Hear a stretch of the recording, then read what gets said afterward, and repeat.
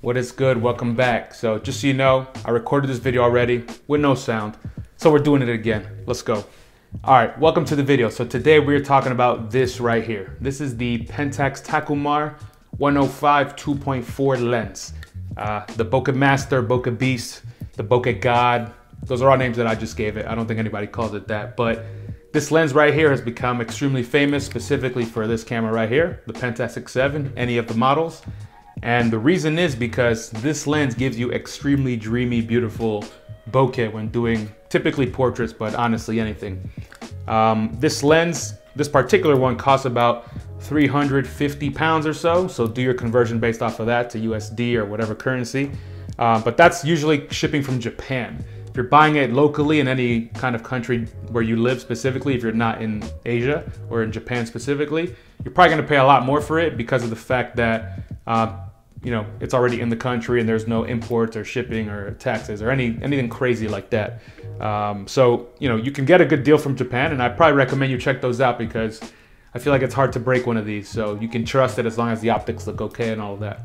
But anyway, this lens has been amazing. I've enjoyed using it a ton. And, you know, before we kind of continue, let me show you some pics here of things I've photographed with it.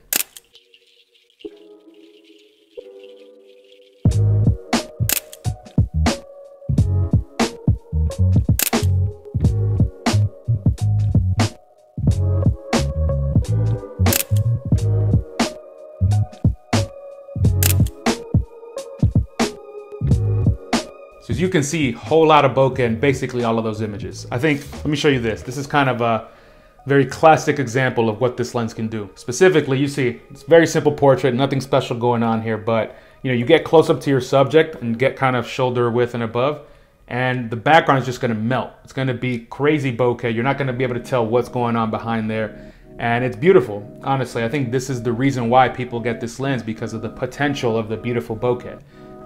This kind of brings you into the territory of 4x5, where the bokeh is just incredible, given that the lens is technically, you know, kind of I wouldn't say telephoto, but it is a longer focal length at 105. Typically, the longer the focal length and the closer you get to your subject and the more wide open you are, the more aggressive the bokeh is going to be. So this is, you know, amazing for that. And of course, you know, you've got this giant negative 6x7 here. So that amplifies that idea in terms of longer focal length and distance to the subject and all of that. The beauty of this lens is that not only do you get incredible bokeh when you're up close to your subject, but also when you're far away from your subject. Look at this portrait right here. Full body portrait plus a lot more detail above the subject. And the bokeh is just crazy. And again, that's because of the fact that the lens is producing a big negative, big image size, and it's technically, you know, a longer focal length at 105 millimeters, plus wide open at 2.4. As you can see, you know, there's kind of a gradient of lack of depth of field as you move behind the subject.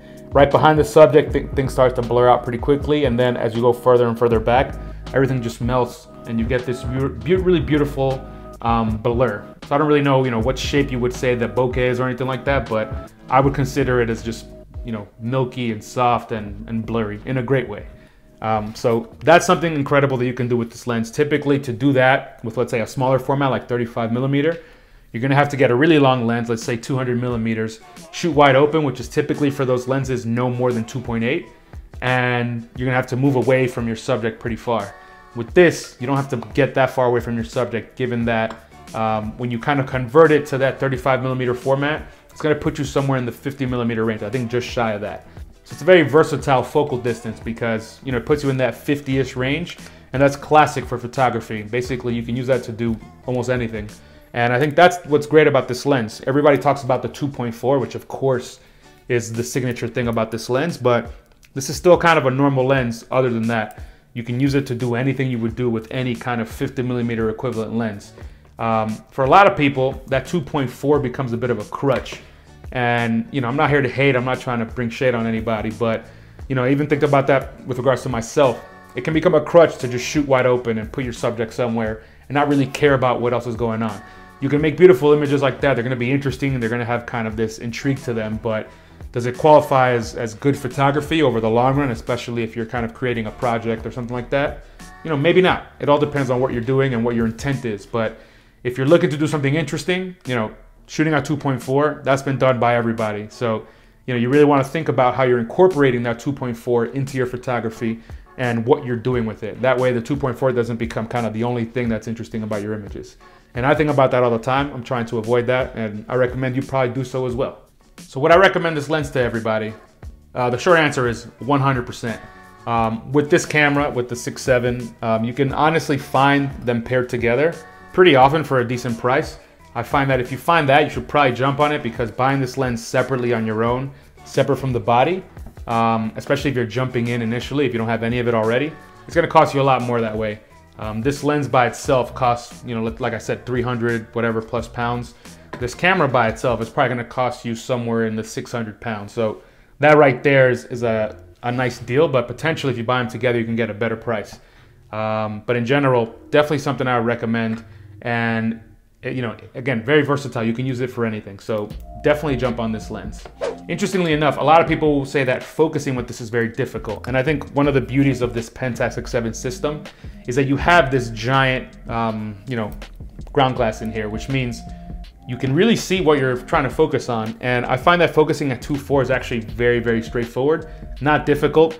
Maybe if you're in a rush and you're not paying attention, you're gonna get things that are blatantly out of focus. But if you're being calculated and taking your time, at worst, your images are gonna be lightly soft, but I don't think you're just gonna blatantly miss focus unless your camera is messed up, like mine was.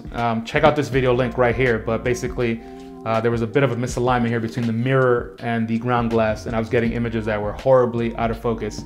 But that was because there was an issue, not because it was hard to focus with the lens. So if you're worried about being able to get images in focus with this lens, I say don't worry about it, because you're gonna see very quickly that when you focus and look through, everything is big there, and you can really tell what you're doing.